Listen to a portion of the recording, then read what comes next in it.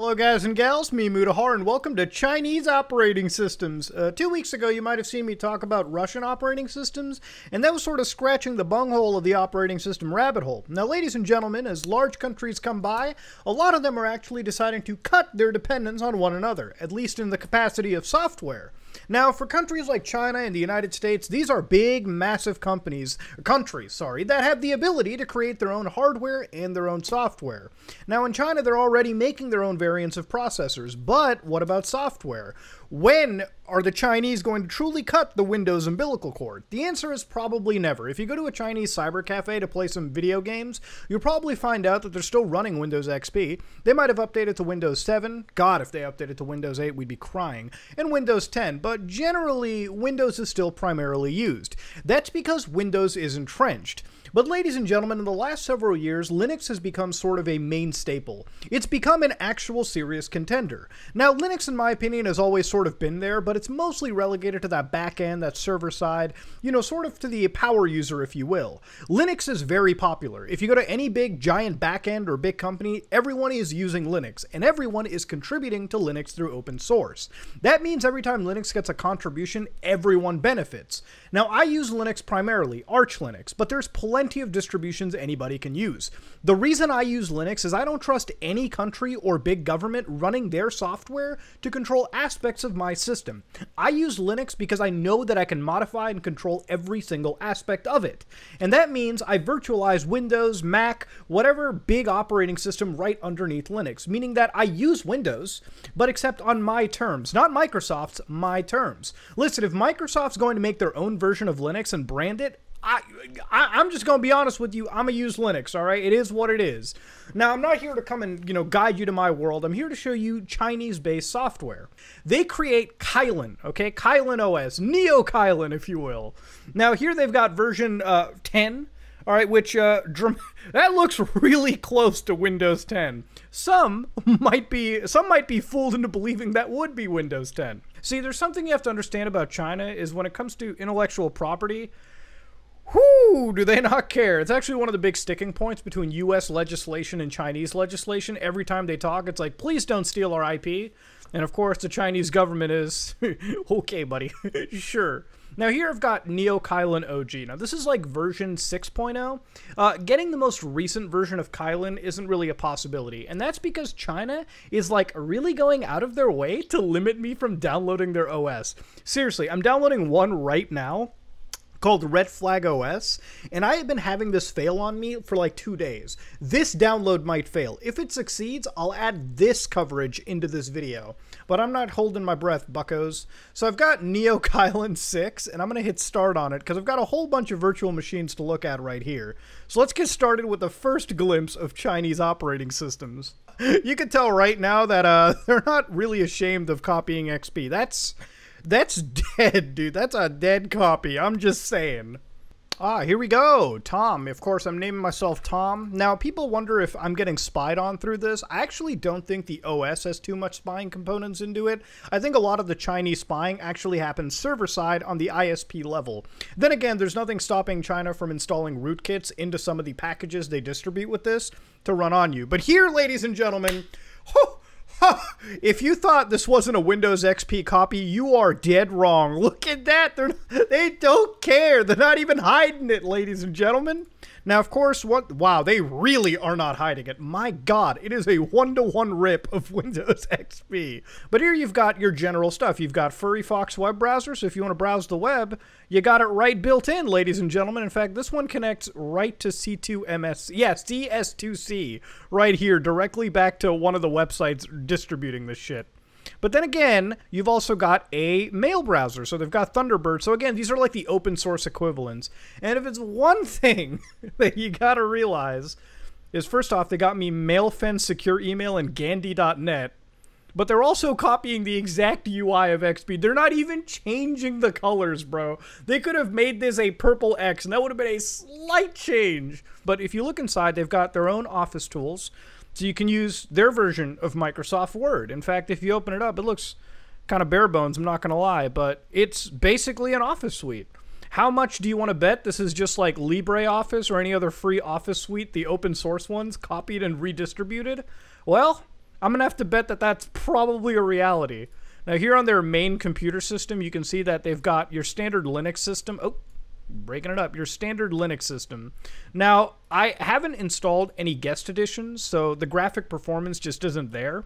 But they've got some games that we can try out, ladies and gentlemen. So they've got like Tetris. I mean, if you want to play some Tetris, good old-fashioned Tetris, it is in fact right over there. Look at that. It's just Tetris. It's just Tetris. Can I slot it in? Yes, I can. And yeah, it's literally just GNOME Tetris. And there it is. I've lost. Probably gonna get sent to a concentration like or something later on, dude.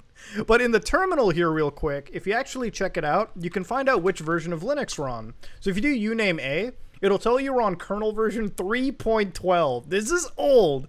You can tell it was built on June 8th, 2014. So it is genuinely an older build. That's for sure. But they've got more stuff. Like you can watch videos and you know, you can. What the hell is this? Let me open this up. This is like, oh, it's an audio recorder. Damn, dude, you can just rip audio files right onto your, like, device. What Windows clone isn't complete without the ability to use discount MS Paint? So if we open up the MS Paint right here, you can see that they've got a mix of Photoshop and a paint tool. So I gotta say, in some capacities, this is actually better than MS Paint. But yeah, that is one of the actual things that you can get. And while it's actually checking my browser, it's taken a long time. But I'm going to wager this is just... This has to just be Google Chrome. Come on now. Here, in the About section, this is just web. GNOME Web. Okay, so it is GNOME Web. Something else. 3.8.2. How much of this is originally designed by NeoKylan? Did they just take a bunch of free packages and bundle them together? Hey, look at that. They're virtual machine friendly right over here. Look at that. They got VirtualBox and everything. And what the heck is this tool? Is this their, like, virus cleaning tool? Oh, man. Oh, baby. Oh, baby. They got virus scanning tools right built in. All right, let's do a little virus scan while we're checking everything else. What is NeoView, you would think? I think this is, like, some special Chinese tool. This is, like, originally designed by them, okay? This is, like, their own tool. I'll be honest, though. This isn't that impressive, man. The fact that they've ripped off Microsoft Windows XP this hard hurts, but they've got some fly wallpapers. Like, look at this one, dude. This actually might make it worth the amount of stolen theft. Now, to understand, are you ever able to do anything with something like this? It's actually too old. You'd probably need a newer version of NeoKylan, which is where this next part of the video goes to. Now, to understand, I don't have access to the newest NeoKylan, but I have Ubuntu Kylan, which is apparently a collaboration between the same people and the Ubuntu people, okay? So, canonical. Now, ladies and gentlemen, you've probably heard of Ubuntu as one of the most popular versions of Linux distributions that people download. It's easy. Any grandma can download it, flash it, maybe not a grandma, flash it, install it, and run it within minutes. And Ubuntu Kylan is not far off. Now, again, anybody can download this. They're not really blocking it off via Chinese web access like some of the other operating systems in this case, like Red Flag OS. So let's open up Ubuntu Kylan and see how the future modern versions of Linux look. Oh, dude, look at that. They got like a cool little boot up screen right here, dude. It's like a little blown up Ubuntu Aura. That might be better than anything I've seen on Windows, might be better than anything I've seen on Mac, and definitely better than some of my Arch Linux stuff, dude. I mean, that shit just looks boring. All right, here we go. Password. As you can see, I've set everything to Tom. I don't usually put my real name into this shit, as you can imagine. Now, to understand, people might be asking by now, are we getting spied on? Again, you'd have to look at the network stack for some of this stuff, but I would like to think that not a lot of tools here are really built-in spying on you, as much as China's probably, like, they're probably Okay. That was unexpected. All right, so I just recently installed, like, the graphic pack into this, so it, like, runs appropriately, and that was a... Whew, that was a wild introduction. But yeah, people who ask about spying, you'd have to look at the network stack. But then again, I like to think that most of the spying in this case usually happens all the way into like the era of like ISP and like, you know, network level tracking, like something on the server side. But here, if you open up a terminal real quick, you can find out that this is in fact built in 2021. All right, so they've got version 5.10. 1029 OEM. So yeah, this is the most up-to-date version of Kylan, okay? Like, it is what it is. Now, if we open up their app store, this is like their, like, writing document tool, so WPS 2019. All of this comes, like, free, by the way, too. Like, that's actually kind of cool. Like, they just give this tool to you free. Again, It's probably another open source thing that they just ripped and copied and called it a day. In fact, if you go to the help over here, maybe it'll tell us. No, it's Beijing Kingsoft Office software. Let's open up the package tool here. Let's get the software store, boys. All right, look at all their cool software like Linux QQ. Probably something Tencent owned. Browser 360. Oh, hell yeah, dude. 360 browser. Let's get that down, baby. You can also tell that some of the English pack in this is a little mistranslated, but it is what it is. My apps. What do we got? Updates? We can update Euchre Assistant, Thunderbird, UKUI system. So this is their own like user interface, okay? It kind of looks like GNOME to me, but hey, it is what it is. Let's go to the function key, okay? So the functions they got some games. They've got Mahjong, which as much as I played Yakuza, I've never figured out Mahjong in my life. So today is not the day to learn. But then you've got Minesweeper, which if that will ever fire up, looks relatively all right. I mean, I'll give the Chinese operating system one thing. Their version of like Minesweeper is a lot more cleaner than like the XP or any version of Minesweeper.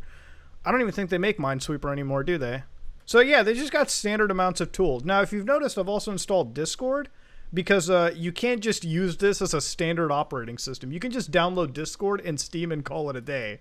They've also got their own message tool, which has like buddy. It's like a Canadian messaging tool, dude. Buddy. Okay, buddy. Your IP address. Oh man, y'all are gonna hack me with this internal IP address. Ooh boy, 10.2. Write that down, kids. Option, resident in backend. It just stays on top. I love the Chinese that they're using here. It's always the greatest. Now they've also got something called KMRE, which if this seems kind of weird to you, you can actually run Android apps built in on this tool. So this is something that's kind of like a staple of Chinese operating systems. They will have built-in Android support, which again, I believe a lot of Chinese like user bases use mobile devices. So to have those mobile applications run on Android, or sorry, their Linux distribution is always good. You can go to the mobile apps right over here, and right now this isn't supported in this OS. That might be due to the fact that it's running in a VM, but you can enter Android applications and use them right on your desktop as you normally would. This may also not be running because I'm not using an ARM-based version, but I don't know. And honestly, not a whole lot of this is different. This is totally a usable operating system if you feel comfortable running something that has the backing from the Chinese like military government. But then again, it's open source stuff, so I would assume that if there's anything really, really risque in this, it would have probably been found already. Now, that being said, what if you wanted Mac, all right? Chinese software, when I talked about earlier regarding IP theft and whatnot, is rather interesting. So in this case, we're going to look at something called Unity Operating System. So this is something that's based off Deepin, another software, another OS that originates from China. Now, for those of you who are Mac users out there, you might be wondering, what if I wanted a Mac-like interface, but a Chinese-built operating system? Well, ladies and gentlemen, we have Deepin right here, which is in fact just that.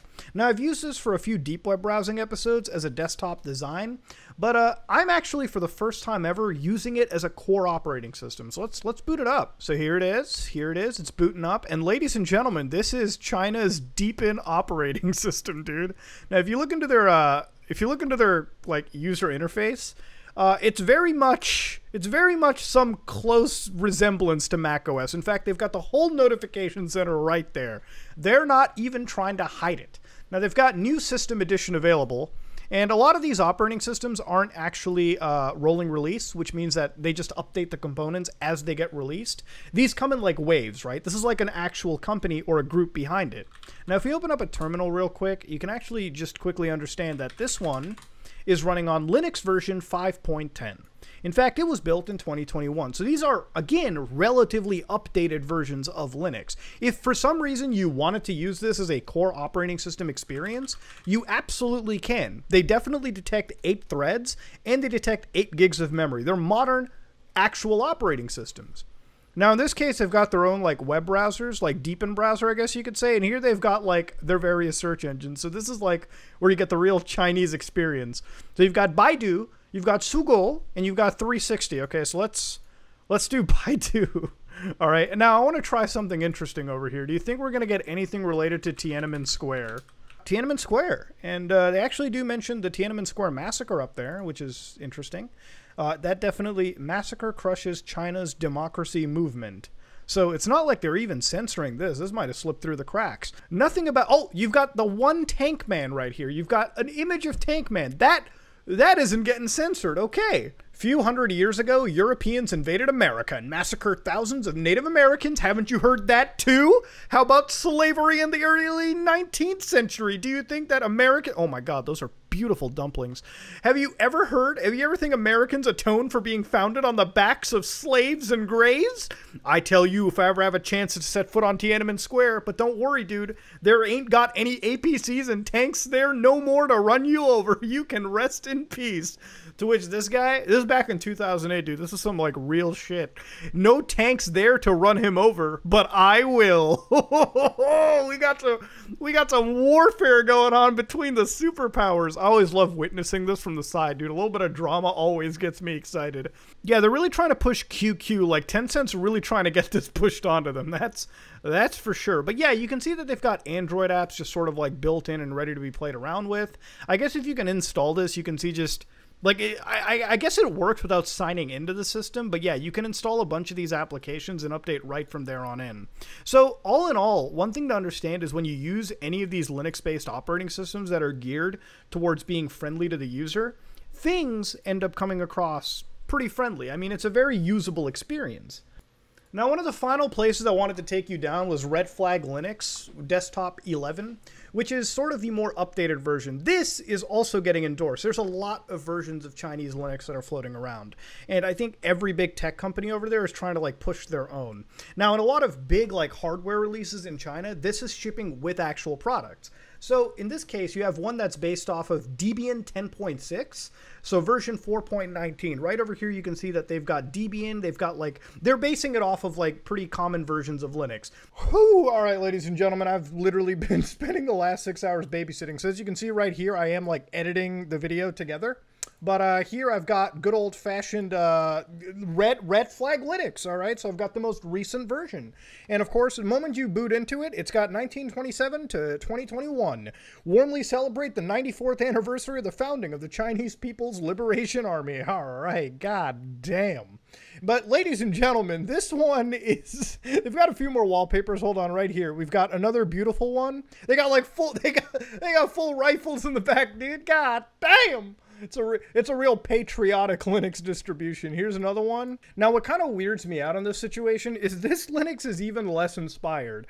So as you can see, this is basically KDE, and it's using all the toolkits of the KDE desktop. So this desktop manager is something I use underneath Linux anyways. It's called Dolphin Manager, okay? Except it's just the Chinese variant of it. So here you've got, you know, the actual, like, drive.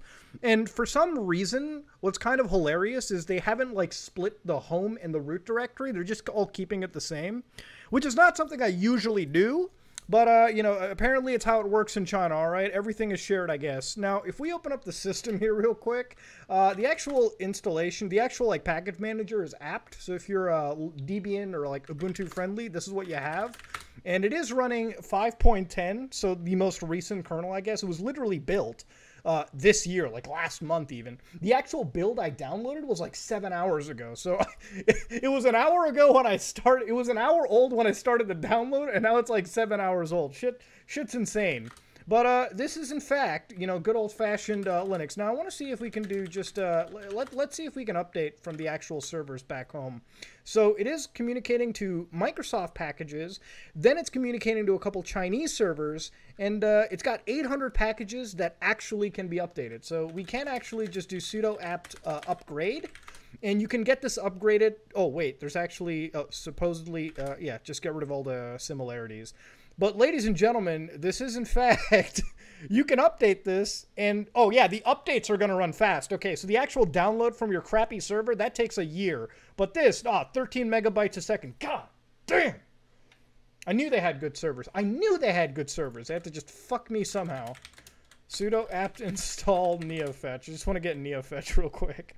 Just so I can see if they got their own like cute little logo on here. I mean, you can make your own, but oh, they just got Tux.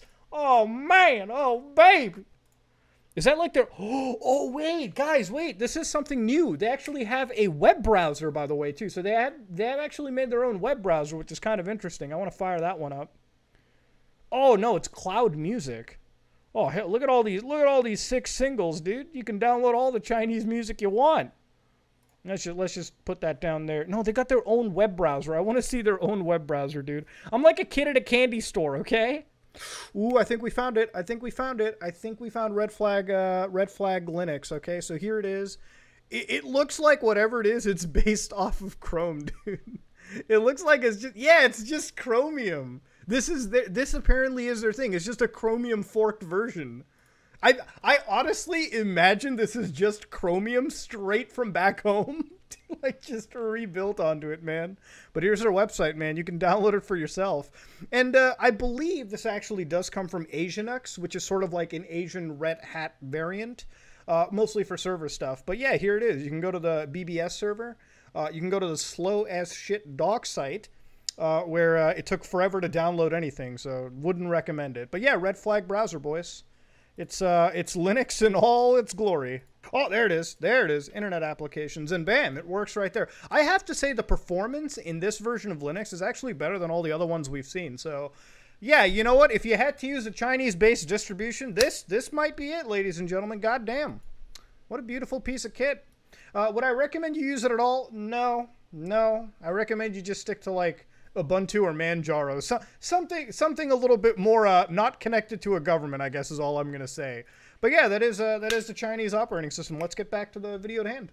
But ladies and gentlemen, I'm going to leave it right where it is. Now, to understand, there is a benefit to a lot of this. China is pushing for this on their local home turf. And in ways, companies over here are doing the same thing. Valve is going to release the Steam Deck, which will hopefully push the Linux market share a little higher where it is. Now, at the end of the day, if Linux can support gaming and a lot of those higher-end exclusive Windows features over onto itself, this might push the whole movement to use Linux far more stronger than it ever has been. And in ways, I'm glad that the Chinese are adopting Linux, and I'm glad a lot of other countries are beginning to adopt Linux as their homegrown operating system. Because the more Linux use that there is, the better contributions there are to open source, and the better it becomes when it comes to actually designing applications. Because the larger the user base becomes, regardless of it being North American, Chinese, European, or Russian, or whatever, or African, the more people using it, the better it ultimately ends up becoming. So in this case, I'm glad that China is at least pushing for it in their home turf. And in some cases, I hope if Valve succeeds, maybe in certain North American systems, we can start to see Linux being pushed. Because at the end of the day, for most normies who are using Linux, 99% of it is feature complete, okay? Your granny will not notice the difference browsing Facebook if she's on Windows 10 or Ubuntu, okay? And that's one of the worlds that I want to see in the future. If we can get a lot of the tools that I use and you use brought over to Linux featurefully and effortlessly, we're in a better situation. That said, though, this is me, Mudahar, and if you like what you saw, please like, comment, and subscribe. Dislike it if you dislike it. I am out.